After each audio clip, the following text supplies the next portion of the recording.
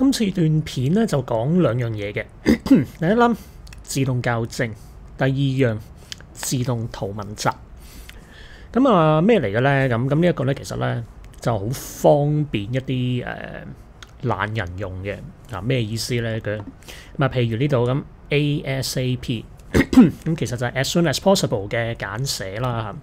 咁我可唔可以喺個 Word 度咁我打翻 ASAP 4個英文字母就出翻整句 as soon as possible 俾我咧？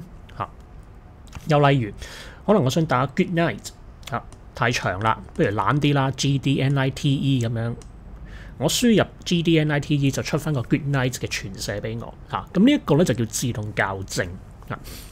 咁其實咧自動校正嘅原意咧就係話我哋好多時咧可能會手多多咁打錯一啲嘅英文字。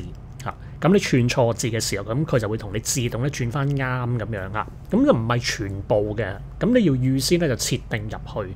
咁 Word 咧就預先設定咗一啲可能常犯嘅錯誤咁所以咧就會有一個叫自動校正咁樣嘅功能。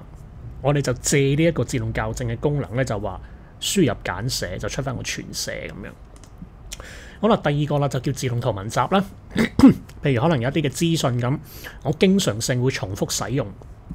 咁你每一次都打出嚟就好花時間。譬如舉一個例子咁樣，呢度有一間公司名咁，有個街名啦有電話號碼咁樣。我每一次都要打呢4行字，咁好麻煩噶嘛。咁不如咁樣啦，既然成日都用嘅，不如咧我就將呢4句儲咗入個 Word 度啦。咁樣下次要用嘅時候，我用老鼠仔 click 翻出嚟就可以啦。呢一個就係自動圖文集嗰個功能。咁兩個做法都好簡單嘅。先講咧自動校正先。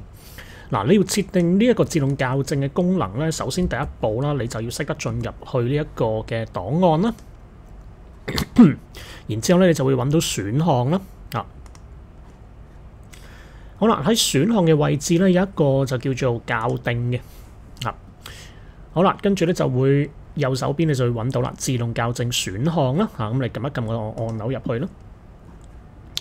咁咧喺呢個視窗嘅底部咧有一個叫取代嘅 text field 啦，一個就係成為咁樣。我哋就話啦取代就係打翻個簡寫 ASAP， 取代 ASAP 就成為乜嘢啊？成為翻個長寫咯，就係 as soon as possible 啦。OK 跟住打好晒啲嘢之後咧，你撳新增。做完㗎啦，已經。我哋撳確定啦，再撳確定啦。好啦，翻嚟呢個 Word 嘅畫面嘅時候咧，咁我就可以測試一下啦。ASAP 空格 ，OK 就出翻個全寫俾我啦。好啦，做多個啦 Good Night 嘅例子啦咁去翻檔案啦，選項啦，校定啦，自動校正選項啦。好啦 ，Good night 取代 Good night 咧就成為 GOD， 打翻細寫先 GODNIGHT，Good night。新增，再撳確定，咁其實又做完噶咯喎。咁下次我就咁樣打啦 ，GDNITENIGHT， 唔係喎，我係 NITE 喎 ，Good night，OK。咁呢一個就係自動校正嘅功能，非常之方便啦。好啦。自動圖文集仲簡單，你事先咧就要打好晒你要儲存嘅資訊先咁我就會跟住咧就將呢4行文字咁樣就 highlight 咗佢。highlight 咗佢之後咧，我哋咧就選擇呢一個就係插入嘅標籤啦。然之後咧，你就會揾到一個叫做自動圖文集啦，或者叫快速組件嘅，睇翻你咩版本啦揾到自動圖文集呢一個工具之後咧，你唔好撳住底部有一個唔係喎，呢度啲版本有啲唔同咧，就啲字眼有啲唔同。自動圖文集啦，咁有2個啦，呢2個其實就係事先咁個 Word 咧就做咗俾我嘅咁樣。好啦，但係你再望下邊儲存選取項目至自動圖文集庫，即係話咧，我而家就將個 highlight 咗嘅4行文字就同我記錄起嚟咁解啦。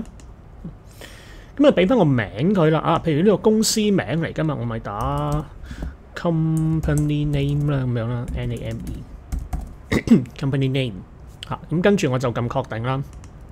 好啦，咁下次咧到你需要翻呢一個地址嘅時候咧就簡單啦。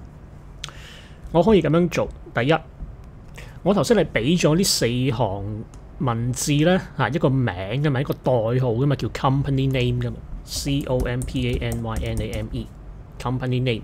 咁跟住我就可以咧再撳鍵盤嘅 F3咧，就會自動出翻整個嘅地址俾我啦嚇。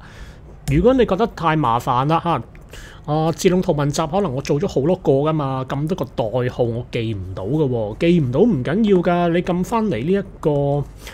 你撳翻嚟插入啊，揾翻呢一個自動圖文集嘅按鈕咧，你就可以咧揀翻邊一個項目你要加翻落去個文件度噶啦嚇。Company name 咧，你見到啦，一撳落去即刻出嚟，即刻走翻出嚟個地址。OK， 嗱咁呢兩個嘅功能咧都好常用啦，或者都好方便啦嚇。咁如果大家咧學識之後咧嚇，相信對大家做嘢咧係有啲幫助嘅。